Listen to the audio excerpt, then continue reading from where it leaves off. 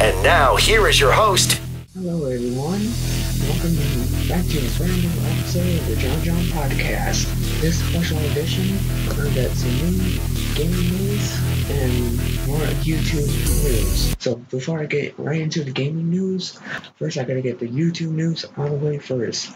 This happened yesterday, April 3rd, 2018. This happened at the YouTube headquarters, and this is very sad. Yesterday there was a shooting at YouTube headquarters in San Bruno, California. If y'all haven't heard, but I know most of y'all heard about it. The woman who shot 3 people at YouTube headquarters in Northern California has been identified as Nasim Agdam. 2 law enforcement sources told CNN. This article is from CNN. The woman took her own life after the shootings. She was found at the scene and appeared to have killed herself with a handgun, but the investigation is just beginning. San Bruno Police Chief Ed Barberini said, and he quote in the conference, "We know very, very little right now, and we probably won't know more until tomorrow morning," the chief said. And a 4th person was injured as people scrambled off the patio outside the cafe on campus. The shooter is believed to have known at least one of the victims, 2 law enforcement officials told CNN. The shooter's motive was unclear, Barberini said, adding that it's unclear whether the shooting was a domestic violence incident. Alright, I'm gonna stop right there. Apparently the shooting is a domestic violence because she was typically upset about her videos. She blogged about veganism, railed online about dictatorship, and accused YouTube of limiting viewers of her videos before opening fire at its California corporate headquarters, wounding 3 people and killing herself. The police on Wednesday were investigating why Nasim Najafi Agdam, 39, of San Diego, opened fire with a handgun on Tuesday at the company owned by Alphabet Inc.'s Google. A review of her postings online in Persian and English showed glimpses of resentment and anger at the video sharing company. And this is in quote, "Be aware, dictatorships exist in all countries, but with different tactics. They care only for short-term profits." She wrote on a website called nasismzabs.com, which translates as green breeze from Persian. I am being discriminated. I am being filtered on YouTube. I am not the only one. Well, I'm going to pause that right there because YouTube is censoring people because they have censorship. So don't be upset because you're being demonetized and censored on YouTube. Everybody's getting censored because of language, and the reason why she was upset because it's censorship.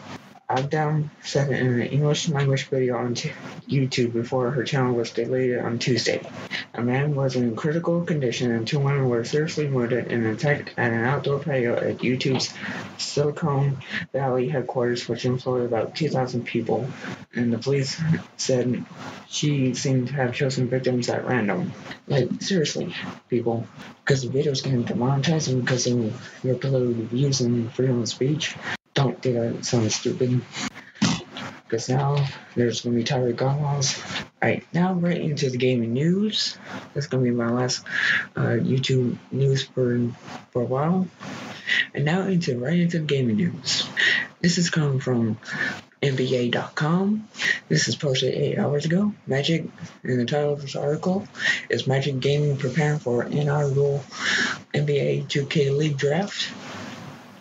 And the author is Dan Savage, and this is coming from New York.